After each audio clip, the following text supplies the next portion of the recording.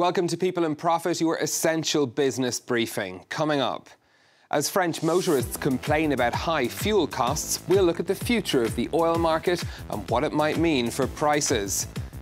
Could playing host to a major financial centre actually damage a country's economy? We'll speak to the author of a book who says that finance can be a curse. And we'll tell you why the Chinese government is cracking down on the booming video game industry. First, though, to anger among motorists here in France. They're unhappy with the rising cost of fuel and have called for the government to do something about it. In particular, they want a planned tax increase on diesel and petrol, due to come into force in January, to be scrapped. But the fluctuating price of oil is also hitting prices at the pump, as Brian Quinn reports.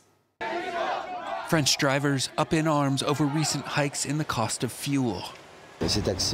We're taxed enormously by the state. They take advantage of drivers. We just have to pay and pay. But what really goes into the price at the pump? First, the cost of crude oil on the global market. Here in France, that makes up roughly 30% of the final retail price. The lion's share, though, is indeed taxes, which account for a full 60%. Distribution and refining costs make up the rest. In the US, by contrast, crude oil is 50% of the cost, with taxes just 19%. Distribution and refining take higher percentages due to the lower tax burden. Drivers on both sides of the Atlantic have seen their fuel costs rise considerably in the past 2 years. The reason? Between a low in 2016 and a peak this past October, crude oil prices nearly tripled. And since transactions on crude markets are conducted in US currency, a strengthening dollar has meant Eurozone drivers take an extra hit at the pump. But crude prices have fallen sharply since that October peak. So why are French drivers only seeing their cost fall by a few cents per litre? That's due to what's called latency. Refining oil into fuel is expensive and time-consuming, resulting in a lag between shifts on the crude and retail markets. Refineries can also reduce their output supply to take advantage of cheaper crude and boost profit margins. And with the Macron government sticking to its plan to raise taxes on fuel, French drivers can likely expect high prices for the foreseeable future. So what's been happening on the oil market and what should we expect in the future? Kate Moody's been finding out. Kate. Well, Stephen, oil prices are often volatile and the past 12 months have been especially choppy. The price of the international benchmark Brent crude climbed above $80 a barrel for the first time in 4 years in October, but has since slumped. We may be looking at continued price turmoil in years to come because of shifts in supply and demand. Production has broadly risen over the last year, despite the OPEC-led effort to scale back output. The US, Russia and Saudi Arabia have been pumping at or near record levels. Now, though, Riyadh is leading a new push to reduce production as it worries about weaker prices. Renewed US sanctions on Iran could also lower global supplies. Now, as long as demand remains strong, supplies are likely to keep coming. OPEC predicts the world's appetite for crude to come just under 99 million barrels a day next year. That's less than its previous forecast. The International Energy Agency, meanwhile, predicts demand will peak at 106 million barrels per day in 2040. After that, though, the IEA sees consumption in developed countries starting to fade as renewable energy sources become more prevalent. Different sectors are evolving at different paces. The use of traditional fuel in cars, for example, is expected to peak in 7 years.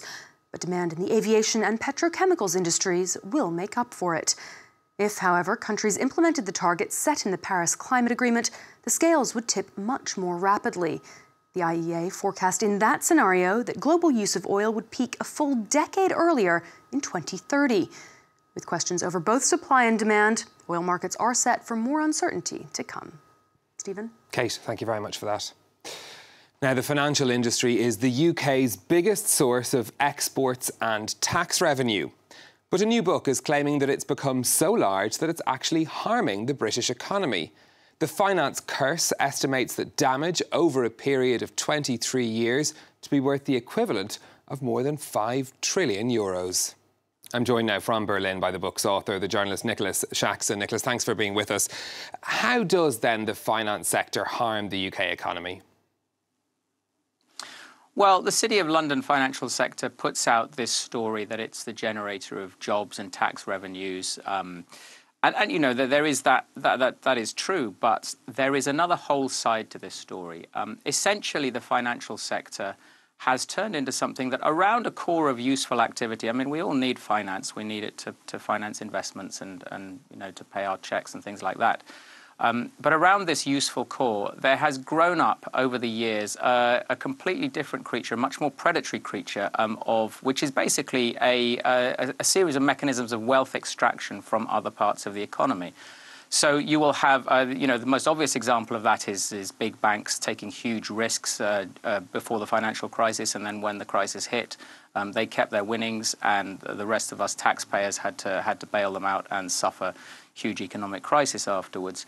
But there are endless examples of this, and it's not just the financial sector. What's happened is you've had the whole kind of ethos of finance, a series of financial techniques used by private equity firms, hedge funds, and many others that have penetrated the real economy, manufacturing, agriculture, whatever, services, and they've started using these techniques to turn these, you know, what is the productive economy, turn them into kind of cash cows. They're ways of extracting. They find ways of extracting wealth from these companies. And use them to, you know, boost the pay packets of private equity titans and so on. Does Brexit have the potential to change this dominance of the financial industry if we see, as we've seen flagged, you know, banks and financial services moving out of London to various locations across Europe? Well, Brexit is a complicated issue, of course. Now, there are kind of two ways that things could go with Brexit, the financial sector. There are a group of people in the UK who are big cheerleaders for finance that want to, they call it the sort of Singapore on the Thames model. In other words, Britain is going to turn itself into even more of a tax haven than it already is. Cut taxes, cut regulations, let the financial sector do what it is, do what it does, let it grow as big as possible, and that for them is the route forward to prosperity. You know, Britain has served as a kind of offshore island, attracting, you know, it has deregulated further and faster than almost any other large economy, and it has attracted huge amounts of activity, financial activity as a result, but bringing the finance curse with it. So there is this side of people who want to double down on Brexit. On the other hand, there is still huge lingering anger after the global financial crisis, and there are a lot of other people who would like to use Brexit as an opportunity to shrink the financial sector. And I think the very fact of Brexit, by making it harder for financial services firms to operate across Europe in particular, will damage the UK financial sector. And in a positive way, you know, is that damage needed? Well, it depends how the damage happens. If it damages the useful stuff, then that would be a negative. But certainly it would damage a lot of the harmful stuff. It would reduce the ability of financial services activities that are involved in these more predatory activities to operate. So there would be, you know, a balance of harm and benefit from Brexit to the UK as a whole. But there would be net harm to the UK financial sector, that's for sure. So how do you rebalance then? How do you fix the finance curse problem? Well, this is a question that I get asked, and it's actually, it's one of these things that it's effectively saying, how do you fix the global economy? Because this process that we've been seeing with the UK at the forefront of it is right at the heart of financial globalization and the global economy. I think an understanding of the finance curse phenomenon, which tells you that if you do this, you may well increase the size of the financial sector, but that will tend to harm the economy as a whole.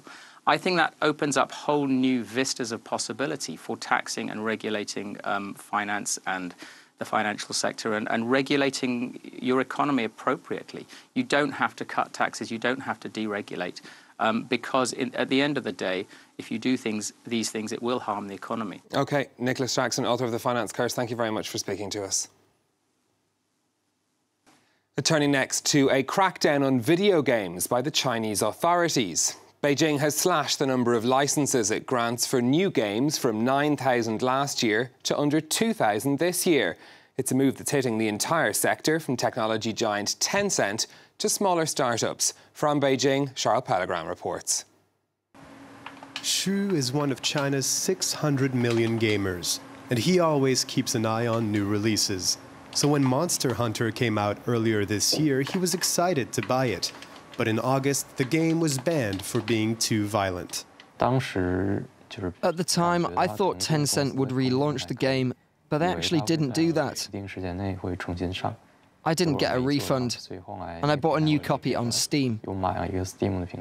Just like Shu, many gamers in China have switched to the unregulated US platform Steam. In the past year, the offer on local marketplaces has dwindled because of a freeze on new releases. One of the government's concerns is the effect gaming is having on young people. Professor Chun teaches video game development.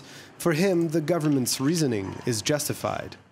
Young people spend too much time playing games instead of studying. It's bad for the growth of talent in our country. The authorities issued a string of regulations. One requires game companies to limit children's gaming time in order to protect their eyesight.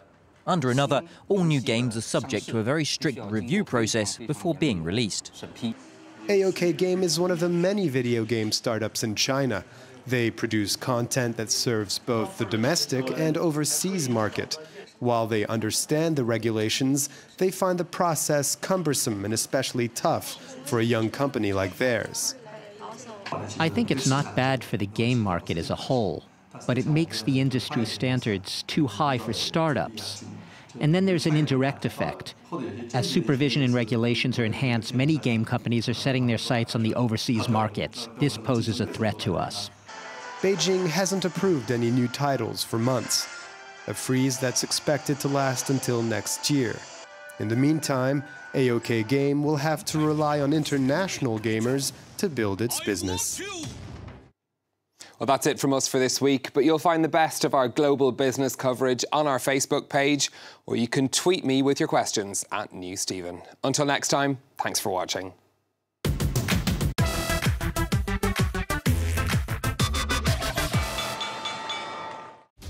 You might watch France 24 in English, but don't forget, France 24 is also broadcast in French, Arabic, and Spanish. Muy buenas tardes, bienvenidos a las noticias de France 24. Available on cable and satellite systems and online media in France and around the world.